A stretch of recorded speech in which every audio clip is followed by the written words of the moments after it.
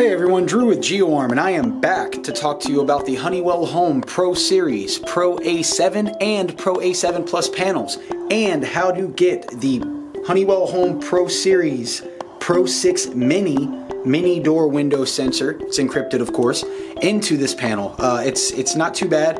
It's just a matter of opening and closing the device twice. So what I've already done is I've already popped the back plate on this thing, and I've popped the little sticker out that sits between the actual battery and device itself.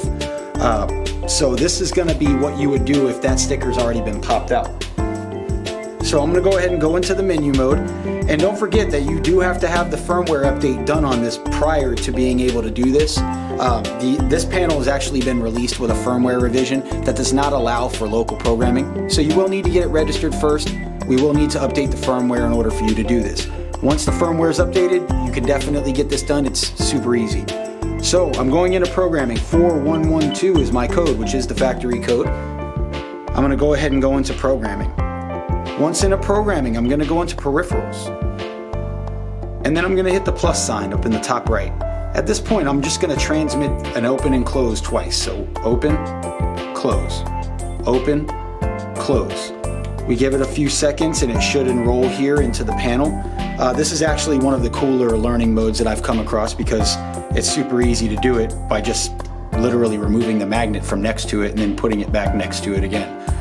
So this should be coming in here now, as you can see. So we'll go ahead and we'll get this programmed. This is strictly a wireless device. It doesn't allow for integration of external wired devices. So this is wireless only when you're dealing with the Mini. So we can make this a window, we can make it a door, we can make it a garage door, you can program it as an other if you're using it for something other than those features. I'm going to leave this as a door, and then you can choose what the response is. So an entry exit 1 means it's going to have a slight delay on it before the alarm actually goes off. That's what I'm going to set mine to. If you don't want that and you want it to be an instantly triggered device, you would just simply set it as a perimeter. I'm going to go ahead and leave it at entry exit 1. That's where I want it because I do want a delay on this. And then you're going to go over the specs of the actual zone. I do want it to be supervised because if this device goes out, then the panel needs to know about it, so that way I know about it. And finally, alarm report. We do want this to report because that means that it's going to send its signal to our central station whenever there's an issue. So all of those things are good. I'm going to go ahead and I'm going to enable my chime to standard. Chime is where it makes a noise whenever it's opened or closed. And at this point it is programmed in. So if you needed to add more sensors, you would choose save and add another. I do not. I'm just going to choose save because I'm done adding sensors. You'll see the zone there, and you'll see its battery, you'll see its strength connection to the panel. We're going to go ahead and back all the way out of programming, and we'll test this device to make sure it's operational. Okay, let's see what we have here. There we go. I didn't program the zone descriptor on it, but that's how you program this device in there without the descriptor. You can get the descriptor in there, you can put in front door, back door, whatever you'd like. I did not.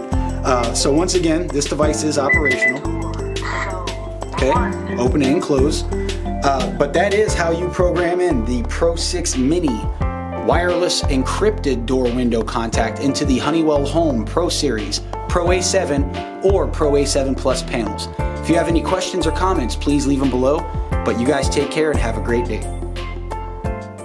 Make sure to subscribe to our YouTube page and click the Show More tab underneath the video where you can view valuable links pertaining to this product, similar how-to videos, and our low-cost, no-contract alarm monitoring services.